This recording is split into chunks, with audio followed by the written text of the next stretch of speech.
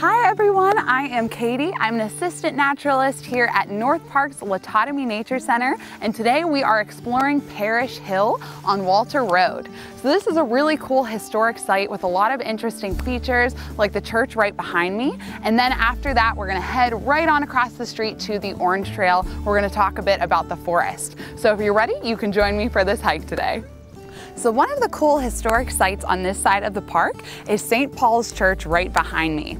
So this church was actually across the street originally back in 1855 when it was built for a whopping $300. That was its original location, but it did move here in 1870 and it has stood here ever since. So my favorite thing about this church is actually the graveyard.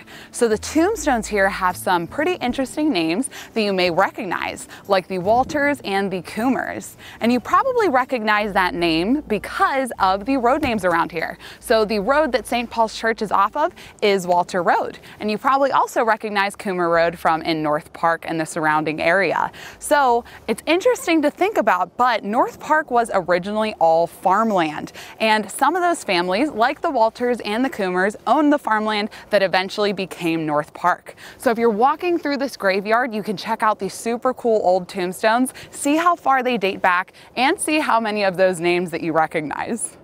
Another interesting site along Parish Hill is actually this concrete slab that I'm standing on top of right now. So if you've hiked this area, you may have noticed this or probably just walked past without even seeing it. But the interesting thing about this is this actually used to be where the old police station was. So they chose this location for the police station because it was one of the highest elevation points in the surrounding area. And they needed that because they really didn't have any better way to communicate other than the flagpole. So to communicate with other officers and with people in the surrounding community, they would actually fly flags on that flagpole, and that way people all around could see them. So after this was a police station, it eventually became an electrician's office, which unfortunately burned down a couple years ago. But what's pretty cool is you can see evidence of that fire by checking out these telephone poles right behind me. You may notice some char marks on them, which is pretty wild. My favorite location here at Parish Hill is the schoolhouse shelter right behind me. So this shelter is absolutely stunning, and it is called the schoolhouse shelter because it actually was an old schoolhouse. So remember how I said this area used to be all farms? Well, those farmers had kids and they had to go to school somewhere. So there weren't that many of them. So they actually all squeezed into this little schoolhouse right there. So the building was built in the 1800s and closed in 1927 when Allegheny County took over the property, and they converted it to a shelter.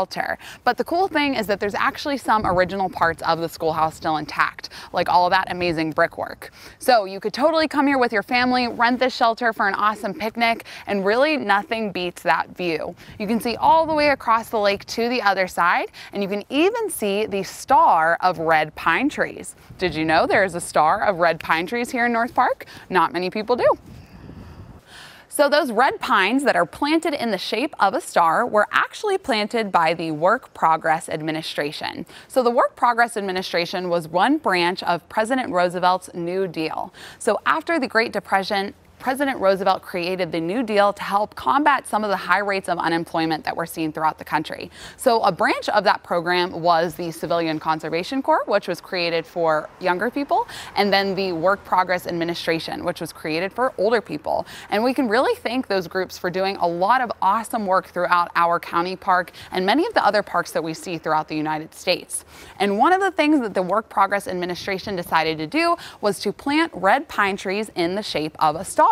So of course you cannot see that star unless you are looking from a satellite or looking from a helicopter. So I highly suggest that you get onto Google Earth and check out that section of the park from satellite imagery. So unfortunately those red pines are beginning to fail, but if you go back in time, you can see that really well-defined star shape. And I just think that's a really cool feature that we have here in North Park.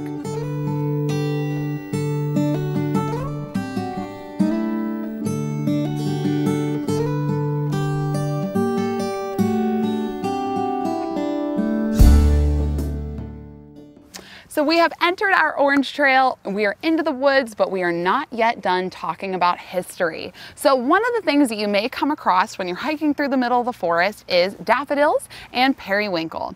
And if you aren't familiar with them, you think, hey, those are beautiful wildflowers, and just keep on going without a second thought. But people that are familiar may know that these are non-native plants. So when you come across things like this, it's actually a pretty good indication that you have discovered an old homestead. So when we're looking for historical homesteads, we're often looking for old fireplaces or foundations, but we don't usually think about the plants. So early settlers, when they moved to the United States, brought plants like daffodil and periwinkle because it reminded them of their homes. So when you are in the middle of nowhere and all of a sudden you see plants like this, it's a pretty good chance you have just stumbled across an old homestead.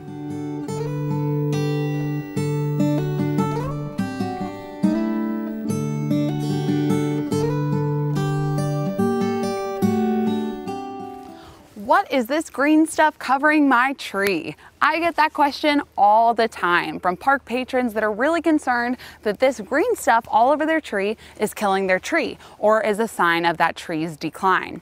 Well, I am here to tell you that that green stuff is totally fine. It is something called lichen, and it's actually a symbiotic relationship between algae and fungus. So lichen is really cool because it is a non-vascular plant, which means it does not have a root system. So because of that, it can pretty much grow anywhere, and it loves to grow on places like tree trunks or rocks or park benches because there's really nothing else growing on there. So it doesn't have a lot of competition. So I know you're thinking, well, if this plant doesn't have roots, then is it taking its nutrients from my tree?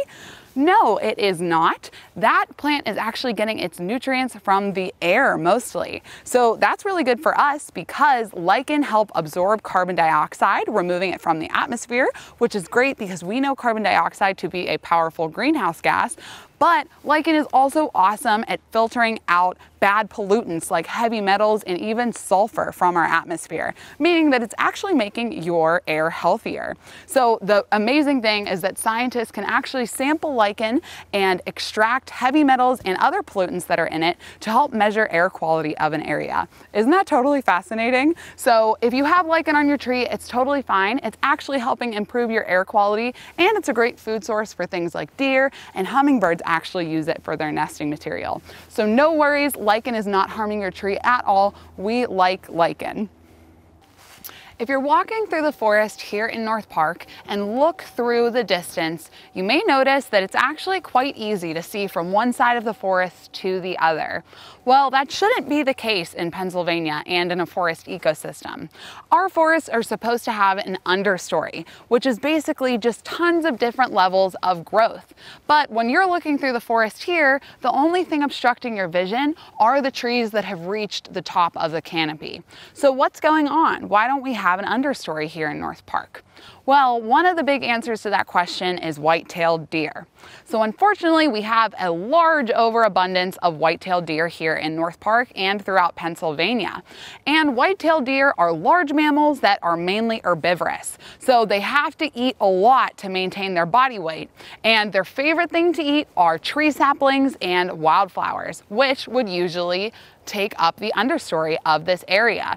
So the fact that there's so many deer and they're eating our understory is why it looks like this. That's one reason. But you'll also notice that there are some plants here on the understory and they all look about the same.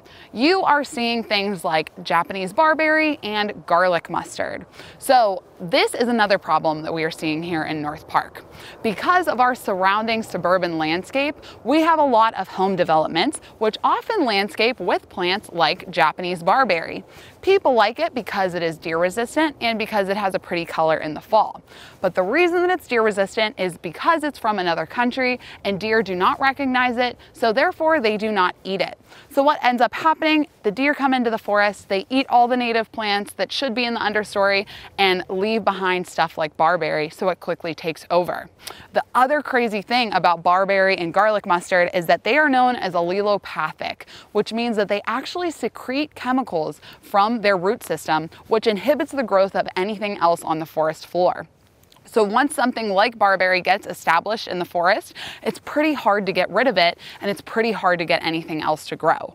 So this is a really depressing story. What can you do about it? Well, the number one thing that you can do is to plant native plants, to landscape your yard with plants that are from Pennsylvania. You are extremely lucky to live in a gorgeous state like Pennsylvania, where we have an abundance of variety of different plants. So I'm sure you could find something that is just as great and that won't creep into the forests, into your parks, and destroy the understory.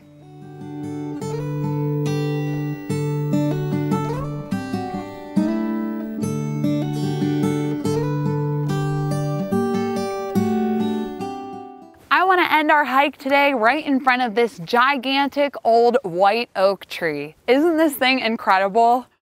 This white oak behind me is clearly a mammoth in comparison to the other trees here in this section of the forest. So when I was talking about how North Park used to all be farmland, well, of course, farmland has no trees. So you can kind of tell just by looking across the forest and seeing that the trees are all about the same size and all around the same age. But then you'll come across something like this that is clearly much bigger and much older.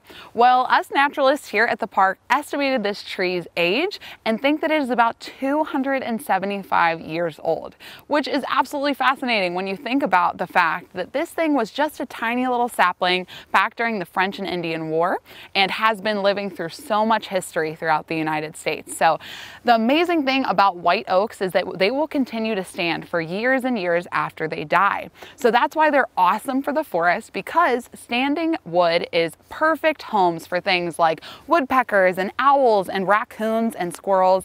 Anything that really needs shelter can totally refer to a big old oak just like this. So if you come across a tree like this in North Park, it's a good chance that it was on a farm field at some time. So maybe that farmer used it as a boundary tree, or maybe they just thought it was as gorgeous as we think it is and they wanted to have it stick around for a real long time.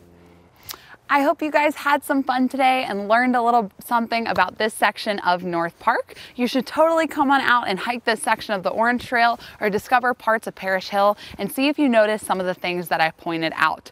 But thanks so much for joining me. I'll see you guys next time. Bye.